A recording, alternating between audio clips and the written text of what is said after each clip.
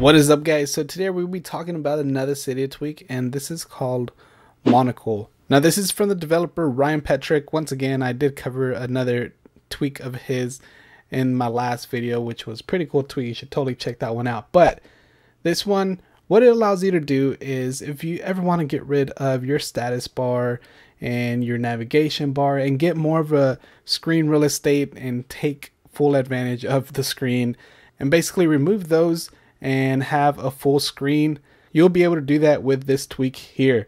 So if we go ahead and open up our settings, we go into our Monocle settings and we have four little settings here. We are able to hide the status bar, so I have that on, and hide our navigation bar. I also have that on, hide our toolbar, and hide our tab bar.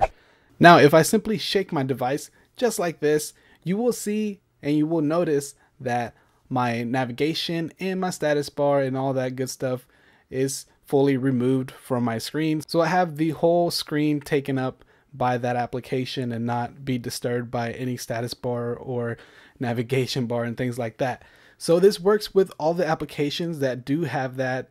So something that I find this useful for is Tweetbot, because I'm always on Twitter or using Tweetbot, and the more screen the better, because then I can scroll through my whole timeline and will have a lot of space.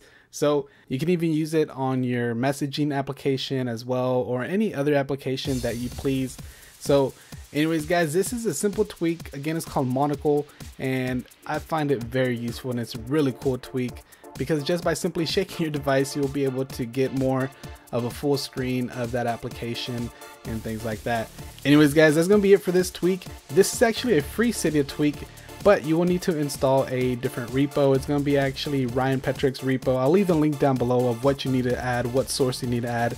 So be sure to check out the description so you'll add that source, and then you'll be able to get this tweak. Anyways, guys, go ahead and let me know what your thoughts are about this in the comment section below. And also go ahead and hit that like button if you did like this video.